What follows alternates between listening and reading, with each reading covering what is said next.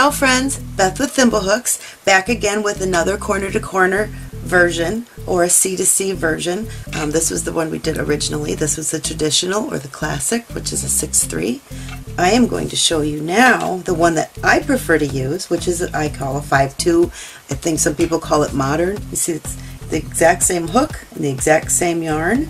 This is all Caron Simply Soft, all the same 5mm hook for all three of these pieces. It's just the way that we use the stitches. So you see this one is bigger. They're exactly the same. So I'm going to move this one aside and I'm going to show you how I do the one that I like best. This is what I work with. It's called a 5/2 and I will show you right now why it's called a 5/2 and not a 6/3. You can probably guess. I bet you can guess. So start out with the slip knot. Use the corresponding hook for whatever yarn you choose. It doesn't matter. With the traditional, we start out with 6 chains.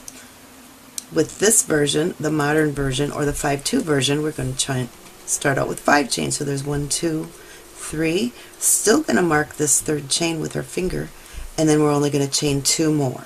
Instead of 3 more, it's only 2 more.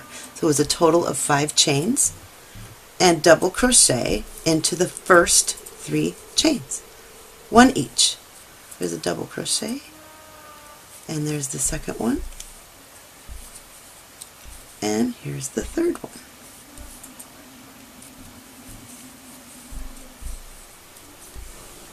So we made our very first little square. Again, this was, I'm working with Caron Simply Soft. This one is Cobalt Blue. I love this shade of blue. This one is Cobalt Blue. Hopefully it shows up. Oh yeah, it shows up very nicely. Okay, now to increase, because we had done 1 here, we want to increase because we go diagonally again. 1, 2, 3, 4. Everything increases until you decide you want to turn the corner and start to decrease. That's why it's called a corner to corner or a C2C. We're going to increase 1 stitch per row. So this is how we're going to increase. We're going to chain up 5. I like to mark that third one with my thumb. And there's number 4, number 5. Double crochet into the first 3 chains of that set of 5. There's 1, whoopsie, and 2, and 3. So there's the first little square of row 2.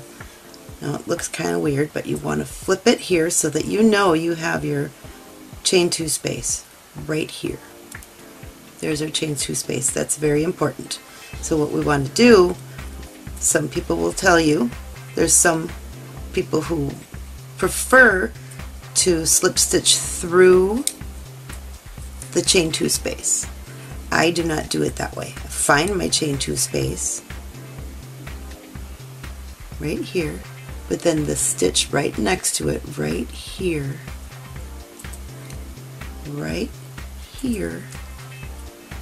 we want to do a slip stitch into that stitch.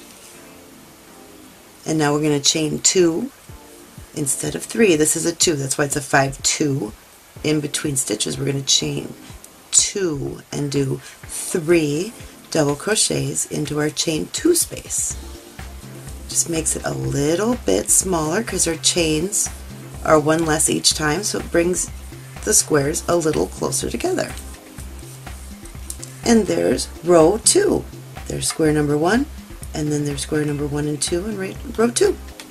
So again, we're going to increase 1, 2, 3. Just mark this one with my thumb. 4, 5, 3 double crochets, 1 in each of the first chains that you made in that little 5 chain part for the increase. Oh no! Well, my yarn was broken, so I'm going to reattach right here. So we want to flip up our work, find our chain 2 space. It's a little harder to find than it was with the traditional because it's smaller. And then we want to go into the stitch right next to it and I'm just going to reattach this. And slip stitch, and then we chain 2. And in our chain space, 3 double crochets. So if you're familiar with the corner to corner or the C2C, this is just a different amount of chains, is really the only difference. There's our chain 2 space and the stitch right next to it. Slip stitch and chain 2.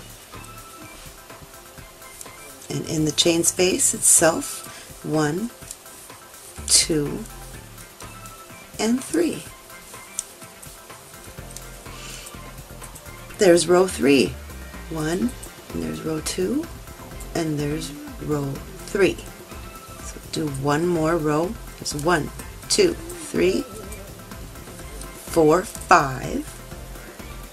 And then we want to double crochet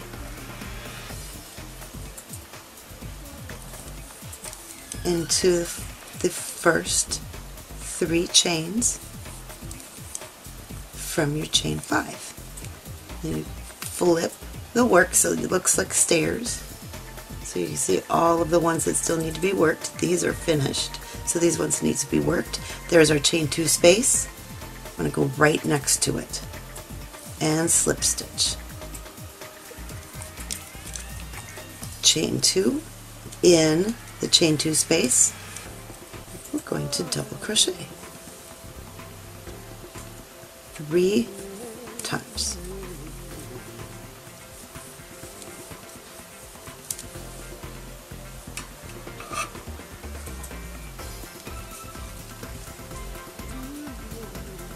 Go one more time. There's our chain 2 space. The stitch right next to it is where we want to slip stitch, chain 2, and 3 double crochets into the chain space. This works up really fast. You can sit and work on a project like this while you're watching a movie. It's almost a no-brainer because it's repetition. It's so many double crochets. It's just funny. So there's our last one right here. Double crochet, go to the stitch next to it, slip stitch, chain 2, and 3 double crochet into our chain space.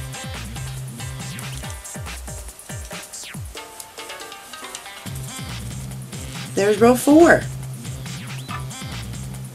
1, 2, and there's 3, and then see here, 1, 2, 3, and 4.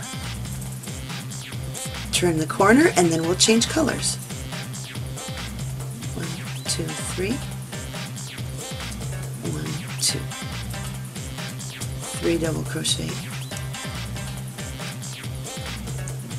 1 in each of the first chains in your chain 5.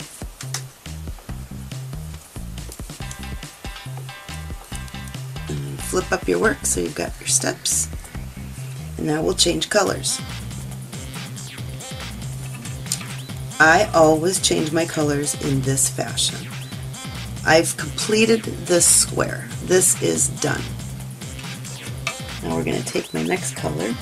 This is simply soft limelight, I believe. This is limelight. Very awesome green. Very bright green. There's our chain 2 space and the stitch right next to it. We just want to pull this through and pull through here for a slip stitch and chain 2. Leave the tails nice and long, so you're going to want to be able to get them on a needle. This one probably should have been a little bit longer. I would leave it 6-8 inches long at least. This one's a little shorter than I would want it to be if I were doing a big project, but since this is a swatch, I wasn't paying as much attention. Alright, so now we're going to continue. We've got our chain 2 with our new color. There's our chain 2 space from previous. 3 double crochet in our chain 2 space. There's our chain 2 space, the stitch right next to it. Chain 2 and 3 double crochets in our chain 2 space.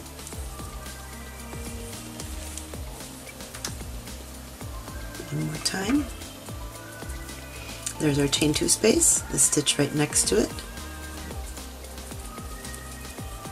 chain 2,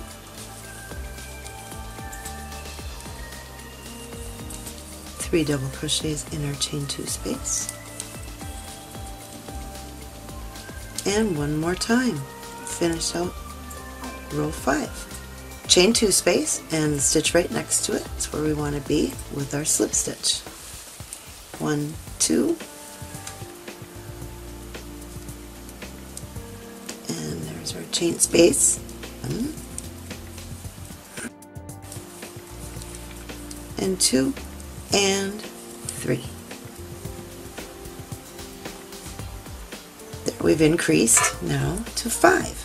1, 2, 3, 4, 5 rows. 1, 2, 3, 4, 5. That's row 5. Now we're going to turn the corner. So how I do this is to just turn my work, and I want to slip stitch into this stitch right here that we just worked. No chaining, just we're going to slip stitch. So there's 1 slip stitch and 2 slip stitches and number 3. Slip stitch in the top of each of the double crochets we just made in this square. Now we're lined up with our chain 2 space, so we can start the next square. So it's chain 2 and 3 double crochets in our chain 2 space, and then we just continue what we've been doing the entire time. There's our chain 2 space, the stitch right next to it needs a slip stitch, chain 2 and 3 double crochets in the chain space.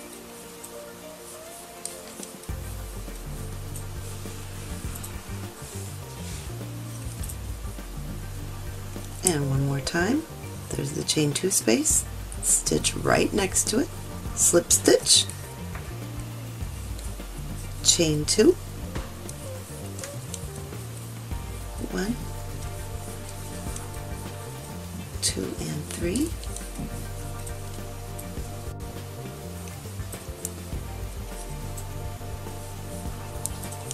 and 1, 2 and 3. I like to leave these tails nice and long and leave them until, I personally wait until I'm done with the project, even if it's huge, even if it's a huge project. And then I just spend 3 hours weaving in my ends, which I have done before. But I like to leave them just so we can keep tightening things up. They'll go a little bit loose here and there. And now we're going to do our last piece of this row. So there's our slip stitch. Now we want to start working this way. Just like we made this corner, we're going to make another one. So we did our slip stitch, but instead of increasing and making a square right up in here, we're going to turn our work. So there's our stairs, and slip stitch 3 times. 1 to finish off our square. Slip stitching in the top of the 3 double crochets that we just made. There's our, and now we're lined up for our chain 2 space, so we can start the next one.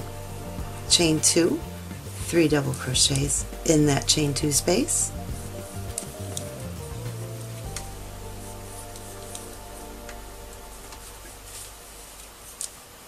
and again there's our chain 2 space, stitch right next to it. See how easily this works up? It works up really fast.